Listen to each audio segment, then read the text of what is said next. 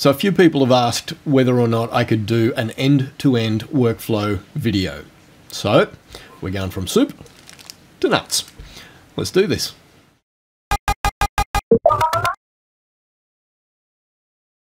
Hi, and welcome to episode 33 of Understanding Darktable. Before I dive into this, I do want to stress that workflow is very subjective. You know, what works for me may not work for you. Parts of what I do might work for you and other parts might not. You know, so don't feel like there's any hard and fast rules here. This is just one guy's approach. You cherry pick from this what you will. Okay, having said all that, a couple of weeks ago, on the Saturday, the 2nd of March, was the Sydney Gay and Lesbian Mardi Gras Parade. It was the culmination of a couple of weeks of festivities, and it's this massive parade that goes down Oxford Street. And at that point I'd had my new A7 III for 2 months and I had barely touched it, and I was feeling a bit guilty, and I thought to myself, you know what, I'm going to jump on the motorbike, I'm going to ride down to Sydney and take some runners so I don't have to walk around in motorbike boots all night, and I'm just going to shoot the people in the crowd. Not so much the parade, but just the people in the crowd, because it's just that kind of atmosphere that you can have fun with it. And Glyn, my photography podcast co-host, who is a brilliant shooter, if you haven't checked out his work, I will put links to that down below in the description. You should. He is a brilliant people photographer. And we were talking about it on the podcast before it happened, and he said, take your 15mm wide angle, he said, and just get in close, get in amongst it, interact with the people, you'll have a ball. And I was a little bit skeptical of that because my 15mm is a manual focus lens. But I took his advice and I went with that, and that's what I did. Now, I've already imported and processed all of those images, and so what I've done for this video is I have created a backup folder inside the folder where all the photos live, and I've moved all my XMP files into that folder, and then I've removed all of these images from Darktable, and that's why Darktable thinks that it has never seen these images before. So, beginning of the process is obviously ingesting your photos from the memory card of your camera onto your hard drive. Now, there's a multitude of different ways you could do that. You could do it manually with a file explorer. You could do it through Darktable. I personally, on Linux, use an app called Rapid Photo Downloader by Damon Lynch. It's a brilliant little app. I like it because it has just an easily workable UI. And I've spoken about this before. I'm not a huge fan of the way Darktable does it. You've got to go into preferences and change the text string in a field in order to change the directory that you copy the images to. So I generally don't use Darktable to get my images from the memory card onto the hard drive. I prefer to use this other app to do that. So I will assume that you've got your own way of working in terms of getting your images onto your hard drive. If we'll assume for now that your images are on your hard drive and are ready to be imported, your first step is to go to the import module in the Lighttable view and click on folder. And we can see here I'm on my photos drive, personal projects 2019. This is the folder that I want to import, March the 2nd. And I'm just going to uncheck the import directories recursively checkbox. I know there are no images in the backup folder, but I don't want Darktable going and looking at those other XMP files and trying to interpret them or import them or do something with them. So I'm just going to uncheck that just to be safe. I am going to apply metadata on import because I've got creator and publisher as me and my website in the rights field. So that information will get written to every image that's in the folder that I'm about to import. Then it is simply a case of clicking open. Darktable will then read all of the images that are in that particular folder, and if we switch over to Nero again, we can see that it has now created new XMP sidecar files for every one of those images. Okay, so now it's a case of sorting. what do you want to do with the images? My first approach with this stuff is to go through and decide which images are rejects.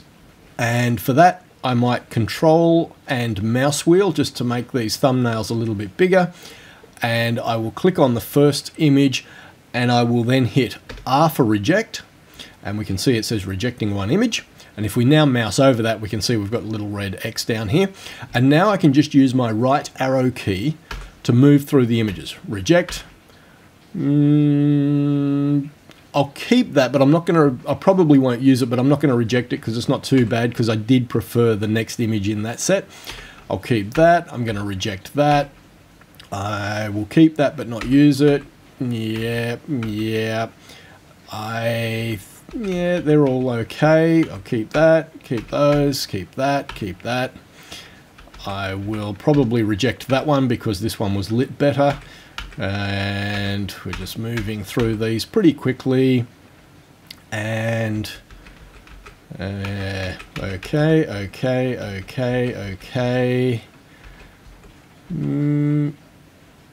I'm going to reject that one because of the guy with his back to us in the left-hand side of the image. Don't know what that was, don't know what that was, don't know what that was. And I'll probably reject that. Okay, so we've now removed all of our rejects from Darktable. Whether or not you do that is up to you. Personally, I don't see the point of keeping stuff that I am absolutely never going to do anything with in Darktable. It's just clogging it up, and it means there's more stuff that I've got to pass my eyes over whenever I'm looking to process images. So I prefer to remove them from the database entirely. In fact, I will quite often actually hit send them to trash. If I know I'm never going to do anything with it, you know, if the camera missed focus, if somebody walked in front of the shot just as I took it, things like that, that you know are absolutely beyond hope, there is no way you're ever going to do anything with them, I'll quite often delete them. They're just not worth keeping on the hard drive. So the next thing I want to do is to tag all of my images that I've kept. Even if they're not going to get used, I still want them tagged, because it means that if at any point in the future I need to come and search for images that relate to this event in one way, shape or another, I can find them because they're tagged. So first up, I'm going to select all of my images with Control A. I'm going to go to tagging and I'm going to type in Mardi Gras, which I've already done. And Darktable has brought back event, the pipe symbol, which appears above your backslash key, and then gay and lesbian Mardi Gras.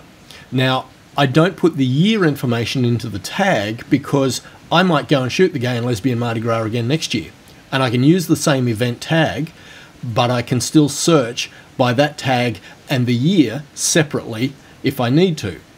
So if I need to find an image from the gay and lesbian Mardi Gras from a particular year, I can do that without having to have the year information in the tag.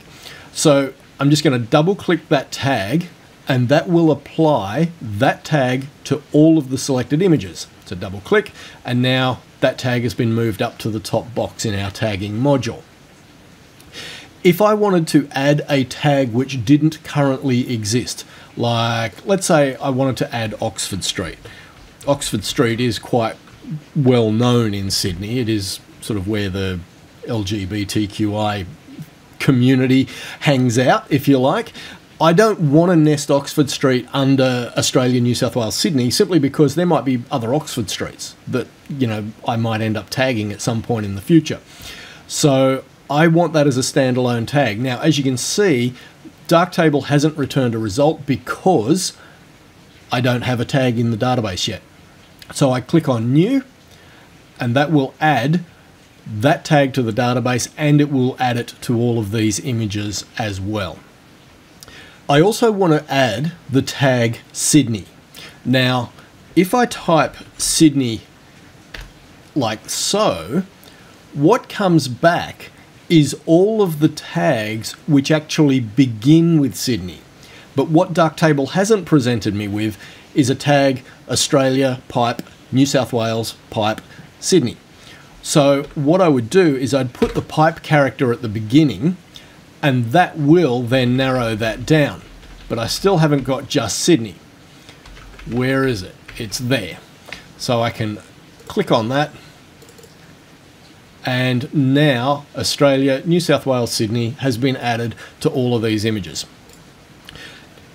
Now, people, I am probably the only guy who is as crazy anal as as anybody when it comes to adding people's names to a database. I'll tell you a little story. Sorry to just diverge a little bit, but this is relevant. In 2013, my wife's grandfather passed away. And we were driving home from the funeral, and Kath said, you know, I'd really like to put together a little photo book of images of Jeff for my nana, who at that stage was still alive as well. And she said, would you be able to find any images that you took of Jeff while he was alive? And I went, yeah, sure.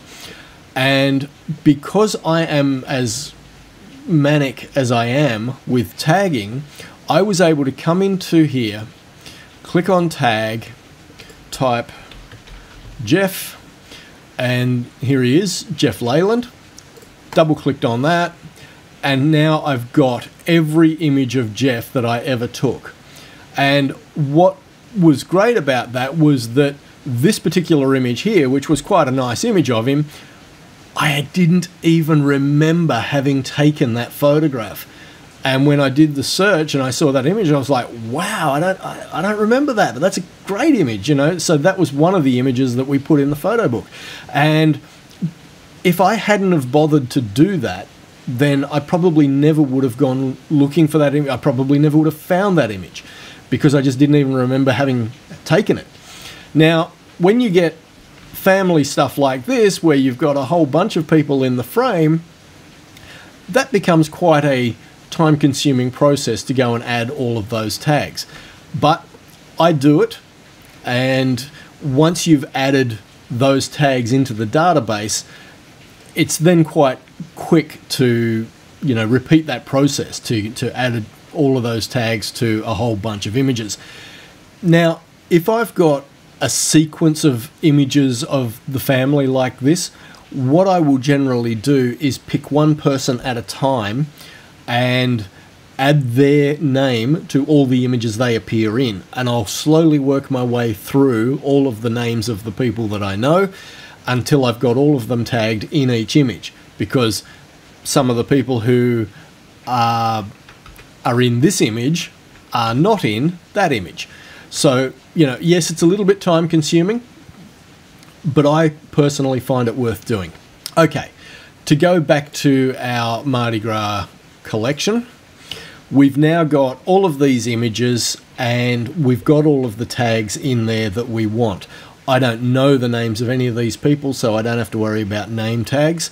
So now I guess it's a case of working out which of these images do I really want to spend some time processing. For that, I'm going to zoom back in and I'm going to select the first image, move my mouse off it, and now I will simply use my right arrow key and my number 1 key to add 1-star ratings to all the images that I want to process.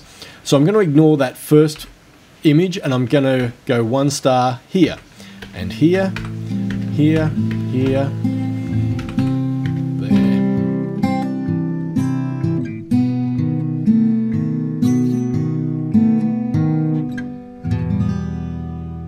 Okay, so I sped that up because you didn't need to watch me go through and choose the images that I want to keep. But now I have got all of the images tagged with 1 star that I do want to work on. Now I can sort them by rating, and now all of my 1-star images are here at the top, right down to there. So these are the images that I'm actually going to do something with. Now, that's pretty much it for the rating and sorting for me. Some people might say, well, when do you use star ratings and when do you use color flags? I don't think there's a hard and fast rule there. I think it's just whatever works for your brain. what I tend to do is I use star ratings to give me an indication of how likely I am to do something with an image. So I'll go through these images and I'll process them, and as I process them, some of them will show promise and some of them will, you know, show themselves to not be quite as good as I thought they were. The ones which do end up having more promise will get upgraded to a 2-star or maybe 3-star, and the ones that don't will get left as 1-star. Now, the way that I'll use color flags is, let's suppose there was a client involved, and the client comes back and says, oh, we love images X, Y, and Z, you know. What I will then do is flag those with a color to say, to me, these are the ones that the client really likes. And if the client then says, hey, we need all of those images that we mentioned that we liked exported and, you know, delivered to our graphic designer, I can then simply go and sort by the color flagged versions and know that I'm just picking the photographs that the client has said that they want, and I don't have to worry about all the stuff that I've star rated that I like that might be outside of what the client actually wants. So that's just one interpretation. Like I said, I don't think there's any hard and fast rule. So in terms of processing, I will then click on my first image and I'll decide, what am I going to do here? Well, for this, I'm certainly going to crop out the stuff that I don't need. I'll keep it in its original format, and we'll cut this right down to probably about there. Try and get rid of as much of the stuff that we don't want in the image, and then I'll move on. And I'll do a square crop with these guys.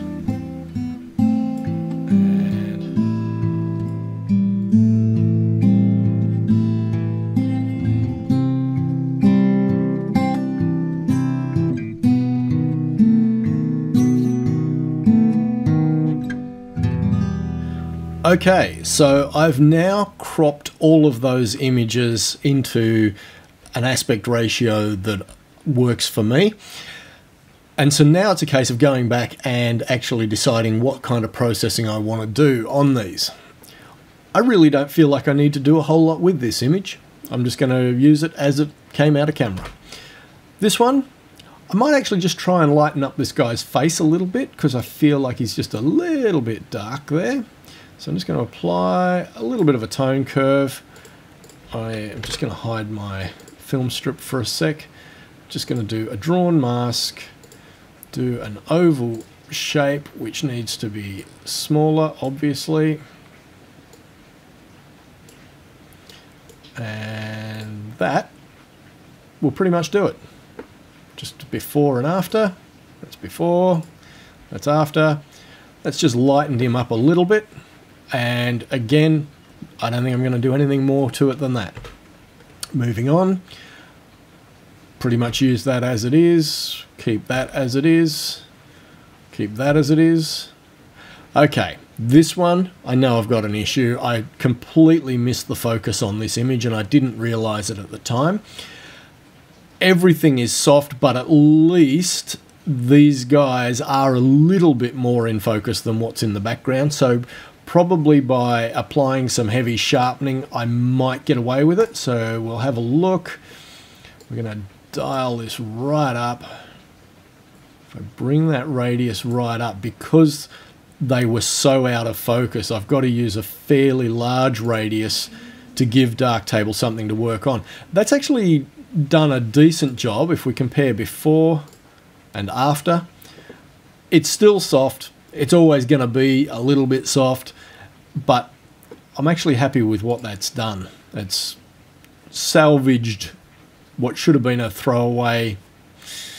Yeah, I don't know. Comes down to personal preference, I guess. Moving on. This needs to be a little bit lighter. I'm just going to go with a simple tone curve. Happy with that. Moving on. This guy, don't need to worry about. That's all good. Again, a little bit soft on the focus here, so I'll probably go into sharpen and crank that up. And again, that sort of salvages a, you know, what was pretty soft to begin with. It makes it livable. It's not awesome. I mean, you got to remember I was shooting a manual focus lens in pretty low light, so again, probably just want to lift this out with a little bit of a tone curve, bring the mid-tones out a bit. That's pretty much all I'm going to do with that image.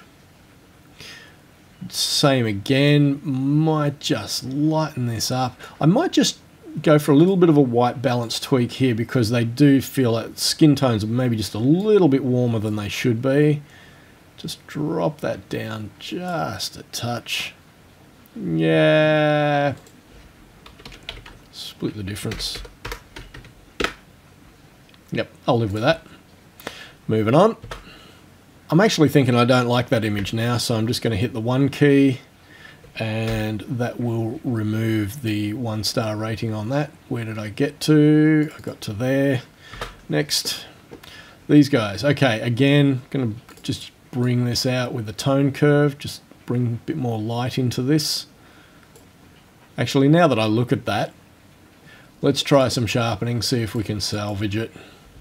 Oh yeah, that makes it workable. I might actually change the crop on that though to a square crop. So let's go square. Yeah, I think that actually, yeah, that helps that. Good. Same again, just want to bring her out a little bit. That's nice. Okay. What I really want here is to just lighten up her face and these 3 faces here, because these guys are all in a little bit of shadow. So what I will do is just lighten the whole thing up and then go for a drawn mask. I'll go with a path. Just going to go across here, down to here, over to here, down to here, up over here, down to there, and then close that off. And that's done a reasonable job of just lightening them up a little bit. Actually, I just need to tweak that path. I just want to bring that feather in because it was just hitting that background a little bit too much. That's better. So before, yep, and after, love it. Hang on, let me have a look. Yep, all good. I mean, it's not great. You know, none of this stuff is award-winning photography. It's really just photojournalism, if you like. But I love these balloons. They actually had lights inside the balloons. I'm not actually going to do anything with that. Pretty happy with that. Okay, I might just lighten up the face on this guy. If I can. Oi, he's right. Oi. Yep, okay. And we'll go drawn mask. And might actually shrink that right down. Now before, after, yep, nice. Okay, next, these guys, I'm not even going to touch that, that's fine. Okay, so I wish I could have waited a little bit more before I took this image and let these 3 people disappear behind him. I think, as I said to Glenn on the podcast, I was conscious of the fact that there were more people walking towards us behind this guy, and I was afraid that they were going to end up in the shot, and so I kind of rushed it. And, you know, you probably saw when I was cropping that over here on the right, there's a guy leaning over with his butt facing the camera, so I had to be very judicious with the crop on the right-hand side. Clearly, I would have preferred a little bit more exposure here as well, although simple tone curve kind of helps to bring a lot of that out. That's actually not too bad. What I might do here, though, is a drawn mask, just so that I can maybe let what's over there on the right-hand side, or in fact all around him, basically, just let that drop off a little bit. Well, it certainly lifted him out, even though it hasn't really pushed that stuff down. Oh, no, it was never going to push that stuff down. It was all about lifting him out, wasn't it? Now, what I might do is try a bit of exposure adjustment just to try and push that background stuff down. And what I will do then is use the same mask that I used on the tone curve and then invert that because I want to swap it around. There we go. Now on a tone that's going to look a bit nasty. It's very much a giveaway that I've done something there.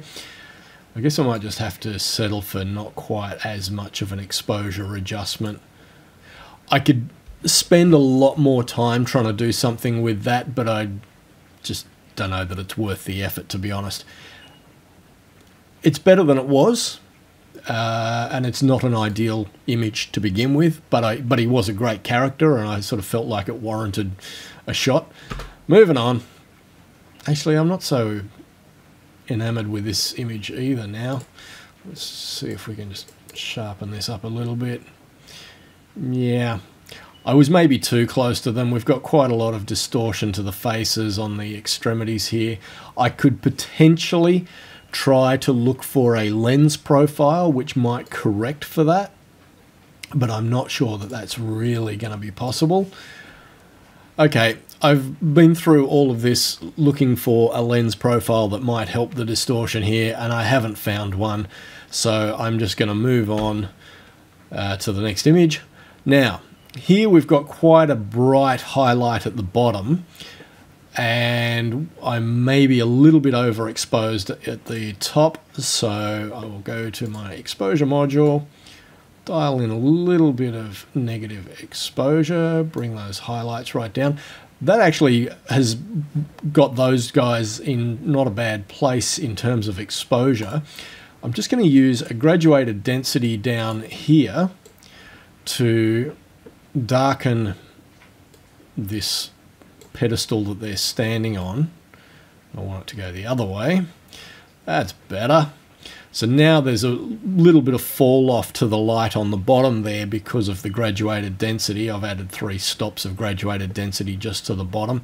I have covered this in a previous video. The direction in which you right click and drag will determine whether the little triangles are facing down or facing up. So I want to go that way so they're facing up so that the negative exposure is on the bottom. And that's just balanced that a little better. Moving on. Oh, we're done. Okay, so now we've processed all of our images.